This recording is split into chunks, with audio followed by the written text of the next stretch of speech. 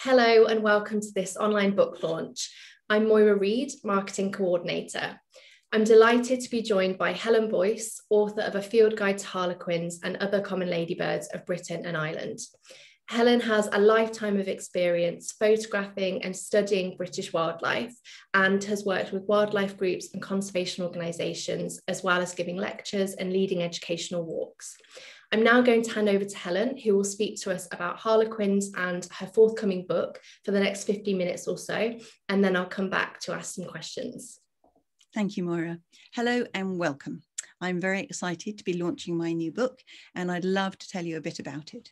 Before I do that, first I thought I'd share with you about the Harlequin ladybird and then why I became so interested in ladybirds. The Harlequin ladybird, Harmonia axioridis, was introduced by farmers into North America from Asia in the 1980s as a form of biological pest control to eat the aphids and other insects feeding on farmers' crops, and it was very effective. However, it is now the most common ladybird in North America. It is an example of a pest control species that has itself become a pest. Over the following 20 years, it was introduced to European countries, again as a biological form of pest control. It was only a question of time before it arrived on our shores, and it arrived in Britain in 2004. It spread incredibly rapidly. Famously, the grey squirrel took 100 years to spread over most of Britain. The Harlequin ladybird spread over Britain in just 10 years. So we're not sure how it arrived. It could have arrived on the back of transport and back of lorries. It could have come in with trees and plants. However, I do also have one personal story, which I want to share with you. And that is that I was speaking to a friend of mine's father. He told me that in 2003, he went to stay with his son in Canada. And whilst he was there, he was saying that these ladybirds were everywhere. They got into his clothes, they got into his shaving cream. They were a real pest. They were everywhere. And when he came back, he undid his suitcase, and to his absolute amazement, they'd even got into his suitcase. So I asked him what he did with them.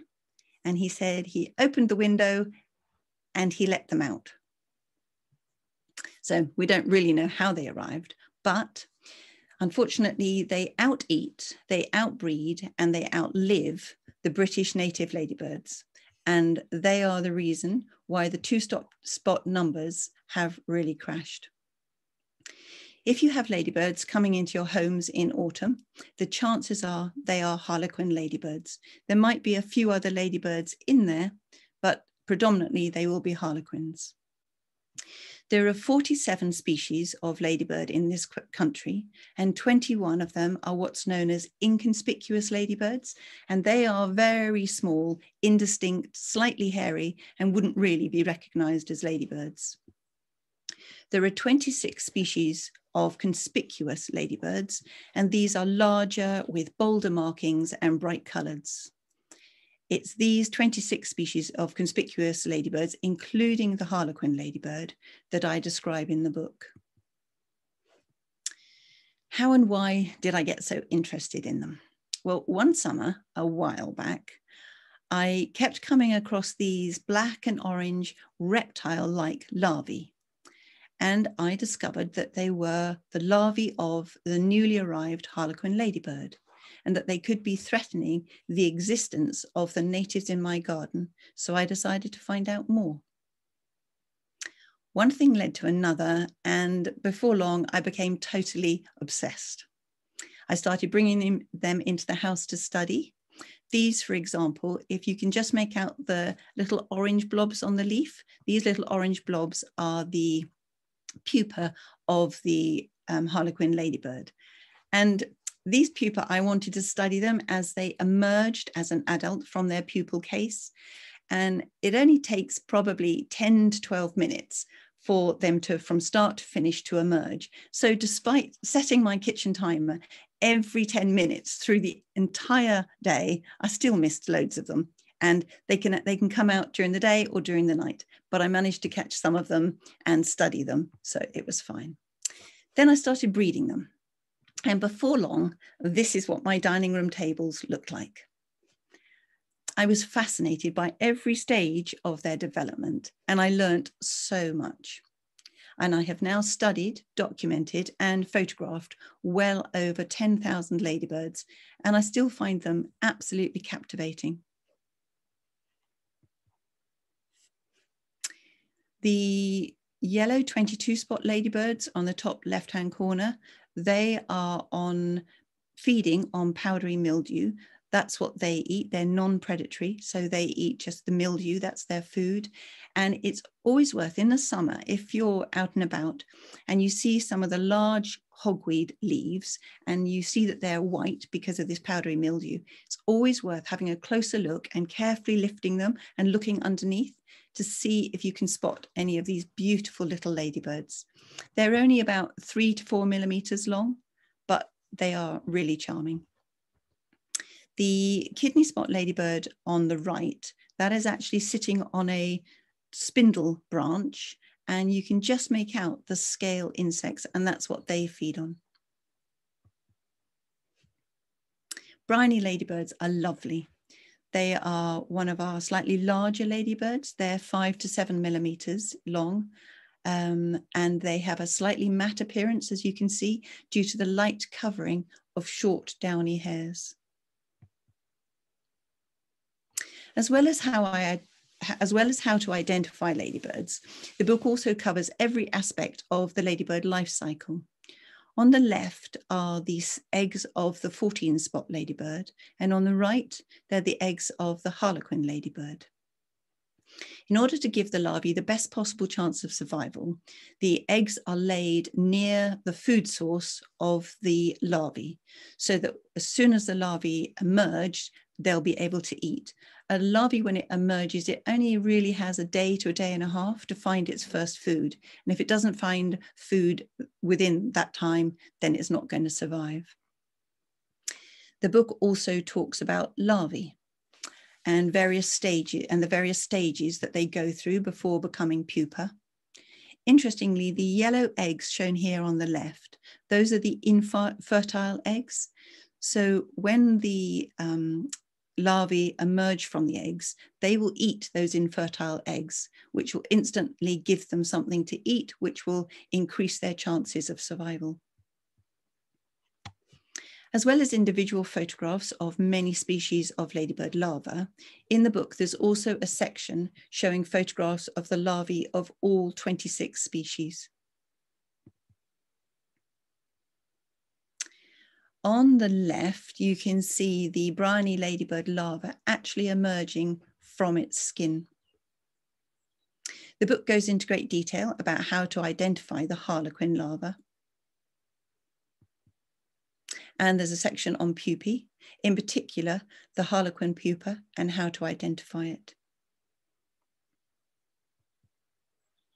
There are time sequence photos in the book of both the larvae and pupae emerging. Most ladybirds, when they first emerge, are a really lovely translucent yellow. Their spots take a few hours to come through, and they don't get their full deep colours for several hours or more. The photograph on top shows the newly emerged adult, and the photograph below shows how it looks once its colours have come through. The book explains how ladybirds overwinter, often hunkering down and seeking shelter in old thistle heads, curled up leaves, leaf litter, or just cracks and crevices in the bark. If the winter is an especially cold one, then they might seek better protection and go even deeper under the leaf litter. These two harlequins are demonstrating how indiscriminate harlequins are in what they eat. Of the 26 conspicuous ladybirds found in Britain, 21 are predatory, and for the vast majority of these, aphids are the main food source. The remaining 5 species are non-predatory and feed on things like mildew or plants. However, the harlequin has a voracious appetite, and it is a very capable and proficient hunter. Unlike most other British ladybirds, which have quite restricted diets, harlequins will readily eat a wide variety of foods, including aphids, soft fruits, pollen, as well as other insects, including other ladybirds. What the book really sets out to do is to help people learn how to identify each and every one of the 26 species of conspicuous ladybirds, but especially the notoriously difficult to identify harlequin. In this country, the harlequin comes in 3 different colour forms. By far the most common is this red, orange or yellowy colour form, Harmonia axiridis succinea. The harlequin only ever has a maximum of 19 black spots, and individuals can have anything from no spots at all to all 19 spots. As you can see here, on some, the spots can almost be non-existent. On others, there can just be a few spots, whereas on others, then all of the spots can be showing, and you can have 19 spots, and sometimes they can be really quite bold, and they can merge together, and sometimes this creates quite distinct patterns. I have created an identification key for the book to help you determine whether or not a ladybird is a harlequin. And in the book, I go over each identification tool in great detail with accompanying photographs. However, the easiest way of telling whether a red or yellow ladybird is a harlequin is to look and see if you can see these 2 shoulder spots. They're the 2 spots that you can see here, close together near the front, running parallel with the edge of the wing cases. And they really are a useful identification tool. This red-orange colour form is the most common form found of the harlequin found in this country. And the shoulder spots really are the first thing to look for if you come across a red ladybird and you want to know if it's a harlequin. Fascinatingly, in the autumn, once the temperature has dropped, the red-orange harlequins often emerge looking very dark, almost black, with their black spots spread or merged and ill-defined. But if you look carefully, you can still see the 2 shoulder spots. There are 2 black colour forms, Harmonia axiridis conspicua, which has 2 red or orange colour spots, and Harmonia axiridis spectabilis, which has 4 red or orange colour spots. And the really easiest way to identify them, again, the thing to look for if you want to know if they're a harlequin or not, is whether they have these really distinctive white cheeks. They're not really cheeks at all, because they are white patches on their side of their pronotum, and the pronotum is the hard protective plate that covers the soft thorax and the head when it's tucked in. There are other black ladybirds that aren't harlequins, but of all of the black ladybirds, only the black harlequins have the round cheeks. And this is really useful when you're looking at photographs of them to identify them, is to see whether they have these white cheeks. Size is really important. The 7-spot ladybirds shown here are 5 to 8 millimeters long, the same size as a harlequin, whereas the 16-spot is only ever about 3 millimeters. This is a good example of the importance of size. Can you tell which of these 2 is the harlequin? The harlequin is the one on the left.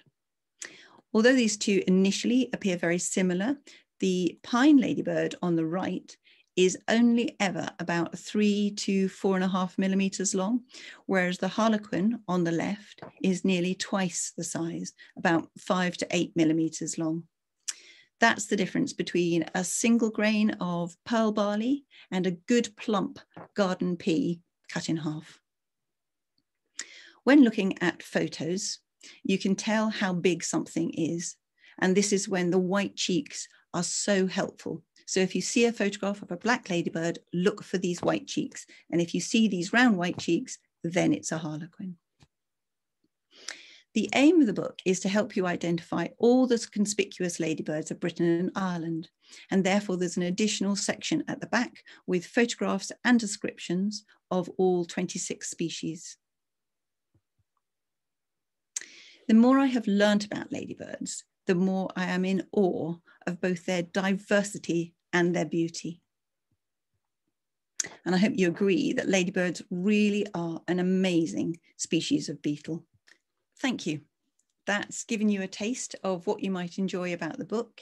It's been a privilege and a joy learning about them and writing this book. And I hope I can now pass some of that on to others. Thank you very much, Helen. So firstly, what made you realise that this book was necessary? Well, when I was starting to learn more about ladybirds, I soon discovered that although there are some really good resources available on the native ladybirds, and there are some really good books, there wasn't, and there isn't, that much out there on harlequins. I really struggled to find out about them, specifically how to identify them. And I looked for a handy book that would give me lots of helpful information and instructive photographs, but no such book existed.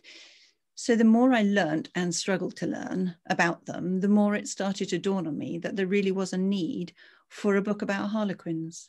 And I showed Helen Roy, who's the organiser alongside Peter Brown of the UK Ladybird Survey, an early draft of my book, which had a working title of How to Identify Harlequin Ladybirds.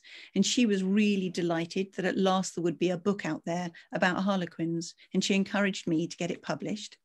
The book then evolved and grew into a full field guide. Basically, I've written the book that I wish had been available when I was learning about harlequins. Great. And in terms of resources, what did you use to write the book? And was there anything in your research that shocked or surprised you? The main resource was the ladybirds themselves. I spent hours out and about photographing, studying, and learning as much as possibly I could. I tried to read as much as I could about them as well. But again, I struggled to find out information on the harlequin. In the end, I found that scholarly articles and academic papers were the best source of information, particularly from other countries. There is a lot out there. And it was just so interesting to read all about the various studies that have been undertaken. I also devised, as I said, a key for the book that will help you to identify whether or not a ladybird is a harlequin. And did anything shock or surprise me? Yes, the number of photographs online that are wrongly identified and incorrectly named. For example, pine ladybird, about 15% of the images were in fact harlequins, and that makes it really confusing when you're trying to learn. Right. The book has over 350 incredible colour photographs, each taken by you, Helen. I think a lot of naturalists, as well as nature photographers, would be really interested in knowing what kind of camera and lenses that you use. Thanks, Moira. I'm very fortunate. I have a really good SLR camera and a good macro lens, and I never use them. I haven't used them for quite a few years now. All I use is my iPhone.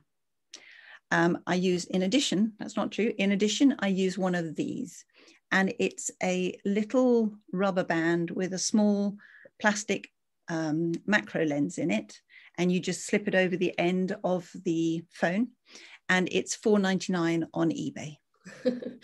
Great. Are there any particular ladybirds that we need to report if we see them? And if so, where should we report them to? Yeah, good question. At the moment, there aren't any specific ladybirds that we need to report. However, the UK Ladybird Survey and iRecord would love to hear from anyone who sees any ladybirds. The UK Ladybird Survey receives about 25,000 records a year by thousands of recorders, and some recorders will only have seen one ladybird, and other recorders will have seen loads of ladybirds, but they're always interested in all ladybird sightings. They were set up primarily back in 2004 to monitor the spread of the Harlequin ladybird. And they calculated that in the first 4 years in Britain, Harlequins spread north at a rate of 100 kilometres a year. I mean, that's astounding. Their records show that there's been declines in the distribution of 7 native species of ladybird since the arrival of the Harlequin, most notably the 2-spot ladybird, which has decreased by 43%. So yeah, please report any ladybirds you see to either iRecord or UK Ladybird Survey. You just go online, put in iRecord or UK Ladybird Survey, and there's a form there that you can fill in. They'd like to have a photograph, ideally. They would like to know the date, the location, and what you saw. So yeah, it's always worth reporting anything you see.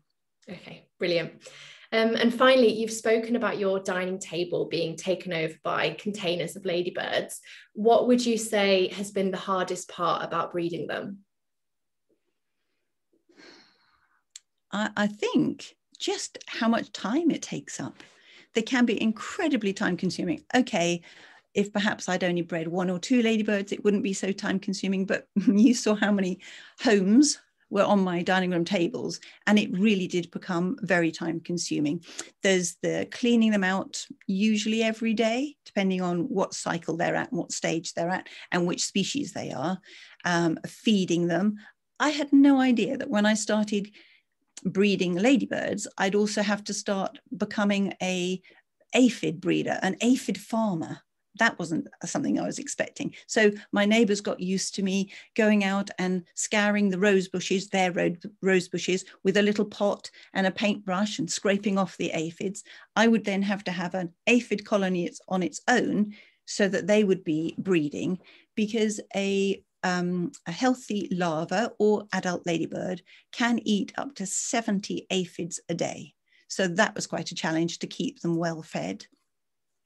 When I went to change them, some of the ladybirds, they just wanted to do a Houdini. They just wanted to fly away. So every time I changed them, that was quite challenging, taking them out, taking out the leaves and putting in fresh, whatever was needed. The Bryony ladybirds, however, they were an absolute joy. They are, and that was another thing, discovering how each species seemed to have a different personality, for want of a better description. And some were very, very timid. Some dropped to the ground as soon as I approached them. Whereas the Bryony ladybirds, they were so chilled.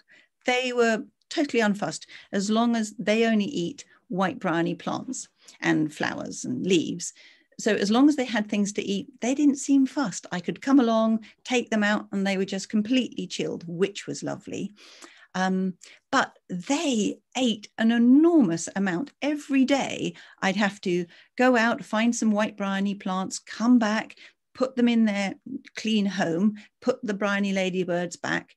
And then the next morning I'd lift the lid and it would just be like looking at skeletal leaves, and what goes in has to come out. So there was an awful lot of ladybird poo. And honestly, it was a struggle just to keep on top of it. I didn't mean to breed the Bryony ladybirds. They were an accident. The Bryony ladybird arrived in England in the 90s, and unlike the invasive Harlequin, they are very slow to spread, and they only eat white bryony plants, so there's no problem with them either. So they started spreading out from London to Surrey, and they are making a very slow spread outwards. So I decided I wanted to see them. So I drove the hour and a half to the nearest place where I thought I could find them. And to my absolute joy, I found them and I was photographing them. And then I came across a pair of mating ladybirds, but they were in a really awkward place. And when I photograph my ladybirds, I try not to disturb them. I try to just photograph them as they are and then leave them be. But these ones were really awkward. So I thought, just this ones, I'm going to pick the leaf very carefully. So I picked the leaf and I photographed with my phone. I was photographing them. And then when I finished, I very carefully put the mating pair of ladybirds back on a fresh leaf. And then I just happened to turn the leaf over. and under the leaf, there were some eggs. Well, I knew that if I left the leaf there, within a day, it would have shriveled up and the eggs wouldn't survive. So I had no choice but to bring them home with me, rear the ladybirds, and then 5 weeks later, take 9 Bryony adults, an hour and a half's drive all the way back to put them exactly where I'd found them. So that was an unexpected joy, but it was really good and I loved having them. What else? Oh, some of the intimate details I discovered, that was amazing. Eggs, for example. There isn't actually that much information out there on ladybird eggs and the differences between ladybird eggs. You read that most ladybird eggs, as indeed they are yellowy and ovoid, and they are laid either upright or hanging down, and apart from the pine ladybird, which can lay them on the side. But the cream spot ladybird that I was breeding from, when they laid their eggs, I was absolutely amazed. They have 2 red dots on the side of the egg shell. It's not an internal thing, it's an external thing that look just like eyes. So all the eggs are laid side by side with these 2 red dots looking for all the world like eyes. And that was amazing. The joy and the privilege somehow of watching, you have the adult ladybirds, you know that they're mating, then they lay the eggs, and then you watch the eggs hatch and these tiny little larvae come out. And for the predatory ones, it's the anxiety, will they manage to catch an aphid in time? And for the first day or so, they weren't really eating anything. And I was like, no, I'm doing something wrong. And then they start to become interested in what is to them huge aphids, larger than them. And then the feeling of triumph when you watch this aphid, this larva catch its first aphid. So that was really unexpected, how engrossed I got in them. And then just the joy of successfully breeding them to adulthood and then releasing them out in the wild. What else? Well, there were some unexpected things, like I discovered that in the wild, every now and then I would come across a pupa that they are fixed to leaves when they first start to pupate. They fix themselves to the leaves by their anal pads. So they are fixed to the leaf, but occasionally, for whatever reason, they fall off the leaf. And if the adult starts to emerge from the pupal case and it's not attached to anything, it can't sort of walk away from its case. So I've come across ladybirds in the wild where the adult ladybird hasn't been able to emerge and it's just got its head out and it's stuck in its pupal case and it will die. So I discovered that when this happened, if I brought them home and I put an absolutely tiny square of double-sided sellotape on the bottom of the pupa, and then I fixed that to a piece of cardboard or something, or wood, or even perspex, fixed it to that. When they emerge, they've then got something that they can walk away from and they survive. So I was doing things like that as well. But really, it was just the joy of being able to learn and study them in intimate detail. And when, for example, the pupa that was on the leaf, it is metamorphosizing, equivalent of the same as a caterpillar turns into a butterfly. So inside their pupa, all the larval parts of them are mushing down and reforming into the adult, the mouth parts and all the bits of an adult. So effectively, they're a kind of soup inside their pupa. And yet, even when they are in this soupy state of an unformed being, if a little fly or wasp, which could be a parasitic one and therefore be a problem to them, if that comes up and approaches them and they feel it approach them, they are still able to flick up in the hope that they will frighten away the fly or the wasp. So even in that soup state, the pupal case, the pupa is still able to flick up. I just find those kind of tiny details absolutely fascinating. So it was a brilliant thing to do, and I learned so much. Wow, that's great. Thank you, Helen. That concludes this book launch. A Field Guide to Harlequins and Other Common Ladybirds of Britain and Ireland is out now. And details of how to order the book are listed on the event page and video description. Thank you very much again, Helen. It's a pleasure.